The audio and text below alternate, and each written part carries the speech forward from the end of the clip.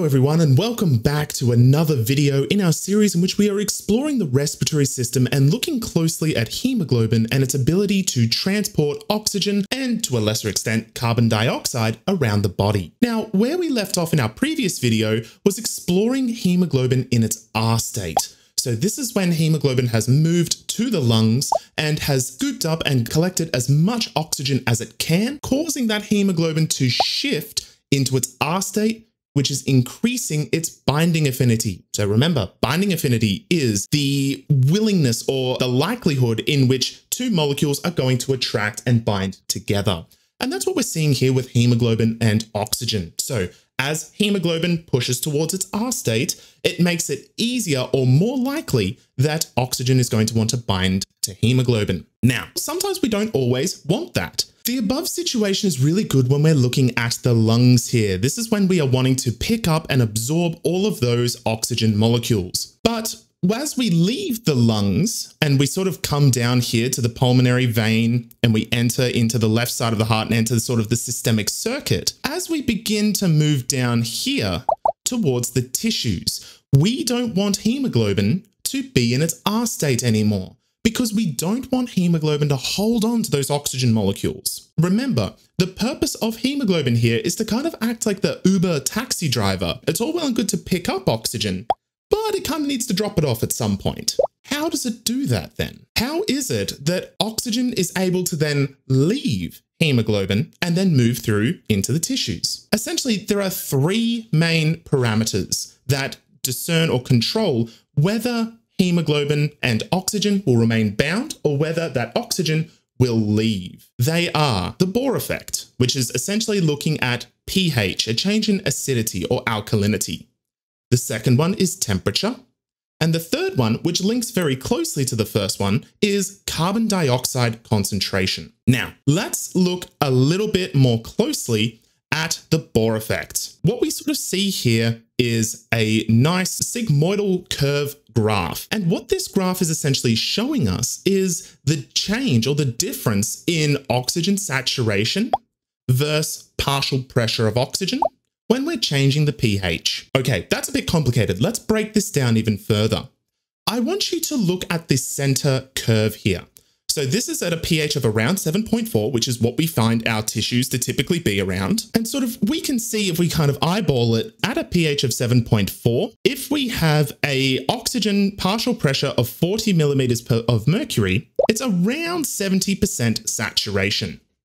Cool. Now, what happens if we tweak that pH? What happens if we say we get more acidic? Well, then if we look at this graph down here at pH 7.2, if we compare the same oxygen concentration, we can see around or less than 60%. So what this is essentially showing us is that as the pH goes down, or as we are getting more acidic, the binding affinity of oxygen to hemoglobin will decrease. When we get more acidic in our tissues, it causes the hemoglobin protein to change its conformation, making it less likely for that oxygen molecule to be able to stay there and will be removed from the hemoglobin molecule and be delivered to the tissue.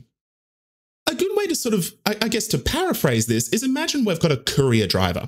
So the courier driver has picked up your parcel and has gone to deliver it to your house. But maybe our postie driver here, like our courier driver, sort of missed a day in his training, and he goes to your front door, but he doesn't hand you the parcel. He kind of keeps holding onto it, which defeats the purpose of a courier driver. Now, imagine if as the courier driver is walking to your house, all of a sudden his hands get really sweaty and oily and he can't hold on to that parcel anymore.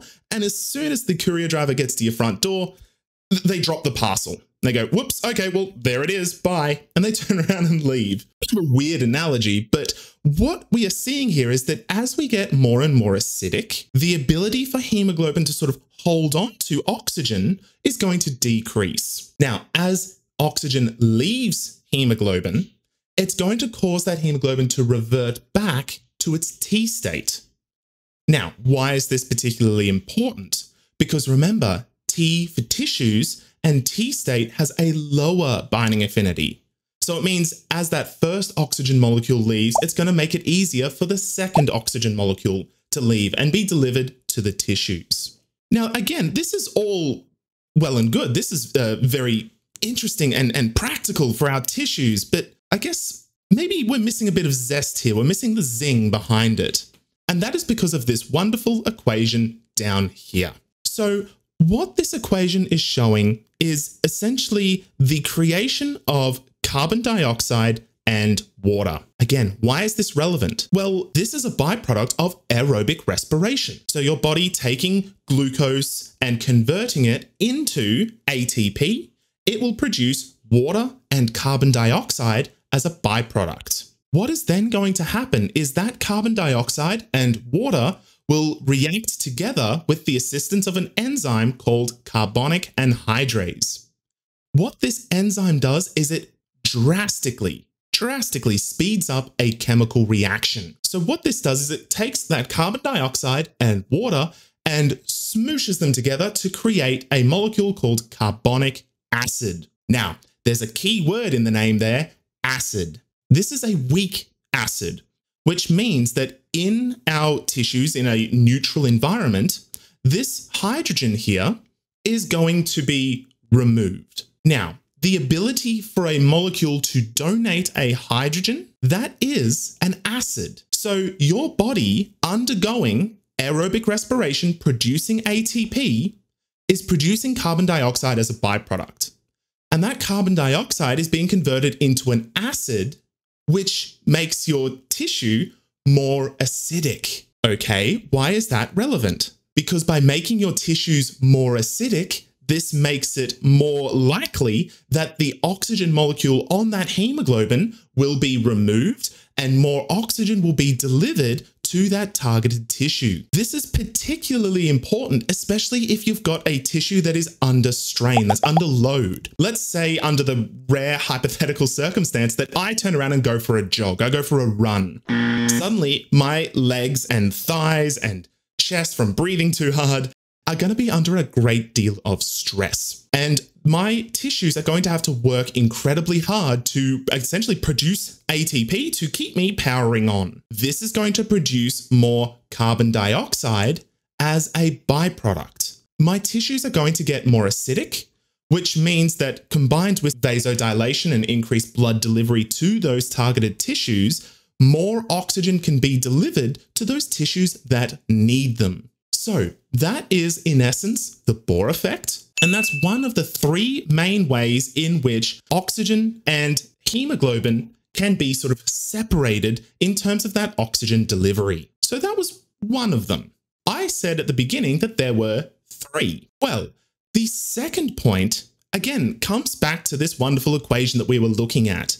Not only can carbon dioxide be converted into carbonic acid, but we can just have carbon dioxide by itself. And it just so happens we see a very similar sigmoidal curve with carbon dioxide concentration and the ability for oxygen to bind to hemoglobin. In other words, as the concentration of carbon dioxide goes up, the ability for hemoglobin to hold on to oxygen will decrease and increase the amount of oxygen delivery to that tissue, which works perfectly for us because generally if we see an increase in carbon dioxide sort of production for a particular tissue, it means it's doing a lot of work. Now, the third of the main three, I guess you would say, factors that control oxygen's ability to sort of stay bound to hemoglobin is temperature. Now, if I go back to sort of my running analogy and I'm going for a jog and my skeletal muscles in my legs and my quadriceps, they're going to be rubbing together, causing a great degree of friction. And as we increase that temperature, again, the binding affinity of oxygen goes down. So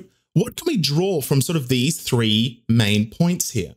The three main things here is that the greater degree of activity that we see in these tissues, especially skeletal muscle, the easier it is for hemoglobin to deliver oxygen to that targeted tissue, which is particularly important because essentially what that means is that tissue is under load and it's going to need a greater degree of not only blood flow, but oxygen delivery and carbon dioxide removal. So guys, that is essentially T state. So as the red blood cells with hemoglobin sort of saturated with oxygens moves away from the lungs, again in their R state, it's going to move around the systemic circuit, so moving sort of around the body.